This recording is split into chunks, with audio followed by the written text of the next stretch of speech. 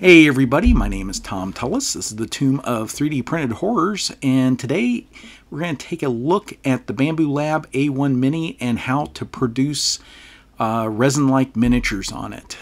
Before we get into this video, if you would, please click that like and subscribe button, and if you have time, leave a quick comment. It really does help me out with the YouTube algorithm. So if you like what I do here, if these videos are helpful for you, please consider helping me out and just do those three things. It really does help me with the YouTube algorithm. So that said, let's get started. What are you going to need? Well, start with, you're going to need the Bambu Lab A1 Mini, and you do not need the more expensive version with the multicolor AMS setup. You can get by just fine with the $300 straight A1 Mini like I'm showing here. You will also need a 0.2 millimeter nozzle for it. It's $12 on the Bambu Lab store. I tried printing miniatures on this with a 0.4 nozzle, and it just didn't come out very well. It's not worth my time pursuing to try to develop a profile. So I'm just going to develop a miniatures profile for the A1 Mini for the 0.2 millimeter nozzle. Bambu Lab did an amazing job designing this printer. The nozzles swap out in under a minute, so there is no reason for me to try and develop something for a 0.4 nozzle when it's just not going to look right. The 0.2 does spectacular work, as you're seeing here in these photos. This barbarian here, this blows away anything I produced on my Ender 2 Pro, which has for the last couple of years been the gold standard for producing miniatures on an FDM printer. And this just, there's no comparison. Bambu Lab really did an amazing job here. I'm going to show you a few more examples here. If you look at this knight, the buckles on the backpack are fully detailed, including the little pin in the center there. Just is incredible, the detail I'm getting off of this thing. If you look at this little bit different view here, you can see the straps, the buckles. If you look at this cleric here, the scale mail is coming out perfectly. The eyes are defined. Again, I cannot say enough good things about this printer.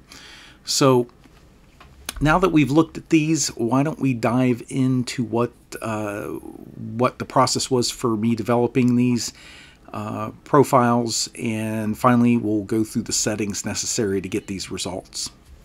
Alright, before I get into the issues I encountered when I first started printing minis and what I did to create a custom profile and stuff, I want to discuss filament for just a minute here. I've tested a lot of filaments over the last 8 or 10 years now, I guess, with various printers, and I continually test filaments as people recommend them and such. And by far, the two best filaments I've found for consistent quality, and what do I mean by that? Well, you may be able to use a certain brand of filament and get it to print really well on one specific sculpt, but it may not print great for all miniatures you try with it. And what I test for is I've got about 12 miniatures that exhibit a whole range of features, from like this barbarian that has a raised sword up in the air, so it's something very thin, very tall, that unless you use a temperature separate tower with it, it could create issues with overheating. I have other miniatures that have really sharp overhangs. You get the idea. Things that present a major challenge for an FDM printer to print successfully. And my criteria for a filament is that it print all of those miniatures well. And the only two filaments I've found so far that are capable of that are Hatchbox, and more recently, Sunlu's PLA Meta. And this new Meta PLA is just incredible for high-speed printers. If you are not running a Bambu Lab printer, I do not recommend it. I have yet to get it to successfully print on one of my Creality machines. I to be upfront, I have not had that much time to play with it. I've done some general testing, and the results have been not very encouraging, so I just haven't pursued it. I've been focusing on the Bambu lab printers with this new filament. But I wanted to point out the filaments I used for these tests and what my recommended filament is for my settings before we get into this. So right here you're seeing one of our Barbarian miniatures from Fat Dragon Games printed. On the left is Sunlu's PLA Meta. On the right is Hatchbox standard PLA. And the Sunlu PLA Meta does outperform the Hatchbox. Not by a lot, but when it comes to the layer lines, the Sunlu's layer lines do kind of, I guess, merge better is the way to put it, but they are definitely less distinct. Move on to the next photo here. What I've done is I went ahead and applied a flat gray primer to those two miniatures you just saw to make it a more apples to apples comparison. And as you can see, the Sunlu Meta on the left, the layer lines like on the chest and on the upper raised leg and such, they're far less noticeable while still retaining all of the detail.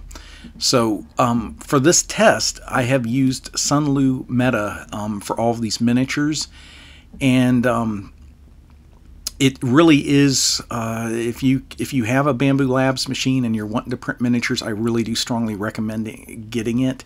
A link is in the video description for this. It's an Amazon link. Okay, so let's get started here. This miniature you're seeing here is done with Bambu Labs recommended settings, their stock profile for the 0.2mm nozzle. This is done with their own filament, Bambu Labs Gray PLA, and with their filament settings. So I figured this was the optimal setup for their machine. And it looks good, but like if you look up at the sword starts having issues up towards the top. And there's some other quality issues with it as well, but there's definitely room for improvement, especially when you compare the same miniature from, say, an Ender 2 Pro, which did a better job. And the Bambu Labs A1 Mini is such an incredible machine and engineered so well, there is no way this thing should not be printing as well or better than an Ender 2 Pro. And so that's what I wanted to do, was go through this and come up with some custom settings that would eliminate these issues and really produce as good a miniature as possible on the A1 Mini. So let me show you a different miniature here. This is a skeleton miniature. On the left is the Bambu Studio profile for the 0.2mm nozzle. These are both printed at 0.08 layer height, and both are printed with Sunlu PLA Meta for absolute maximum quality. And the skeleton miniature came out gorgeous with the Bambu Studio profile, but on the lower hangs under the rib cage, I did notice some roughness. It had a little extra stringing and just a little more jagged. Didn't look quite as nice as what I'd gotten off of my Ender 2 Pro with the same miniature. So between this and the Barbarian, I decided I wanted to sit down and really try to develop a standard miniatures profile that will work with as many types of miniatures as possible. And that's what I'm going to go through with you here in this video and show you my settings. And then I'll also have the exported files that you can import to your Bambu Studio and have all of my settings as well. So on the left are the stock settings. On the right is my version 7 of my Fat Dragon Games profile, where I got it to. So there is an improvement here. So I started this in November, and it's now the first week of January, so not quite 2 months to develop this, but I've definitely learned a lot about Bambu Studio, and I'm going to get into some idiosyncrasies here in this video as well, some things that hopefully somebody in the audience can maybe answer for me. Just real quick, this so nobody thinks this was just an issue with Bambu Studio not liking the Sunlu Meta PLA. This was the same miniature, same everything, the same G-code and everything, just run with Hatchbox. And then again, it exhibits the same issues, the roughness around the rib cage, and a few other places that were not present on the same file run or the same miniature run out on an Ender 2 Pro.